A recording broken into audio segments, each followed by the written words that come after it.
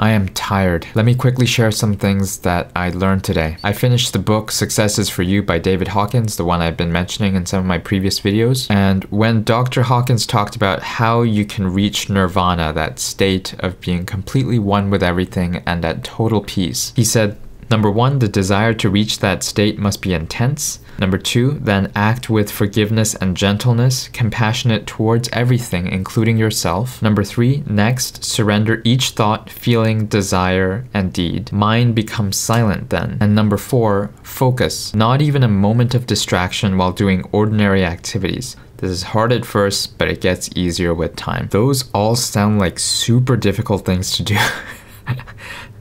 It's no wonder very few people reach this state of nirvana. I think I'll try with step 1 and 2, the intense desire to reach that state, act with forgiveness and gentleness, be compassionate towards everything. And then I learned something from a TikTok surprisingly, but I had to watch it again and again, and I actually took notes from it.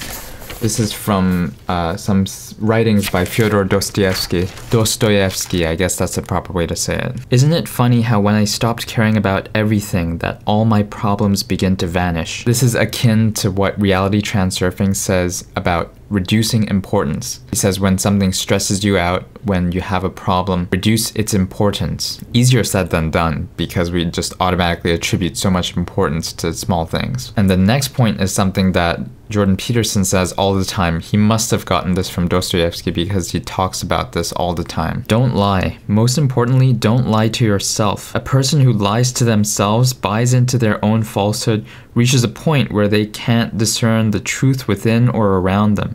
Consequently, they lose respect for themselves and others. Without respect, love fades away, paving the way for indulgence in base pleasures and vices as a means to fill the void left by the absence of love. It all stems from the constant deception of others and oneself. So don't lie, especially to yourself.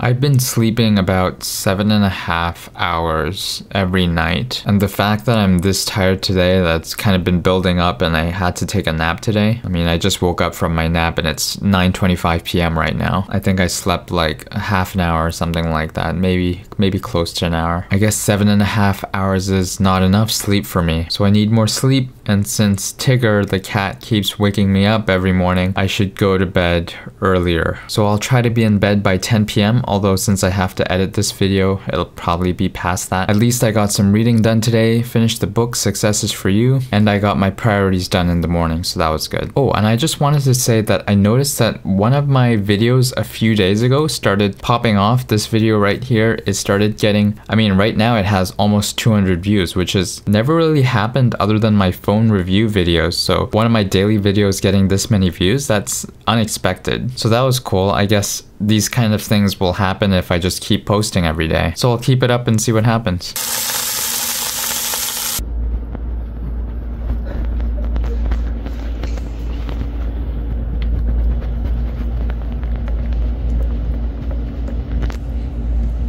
"1% better every day, baby."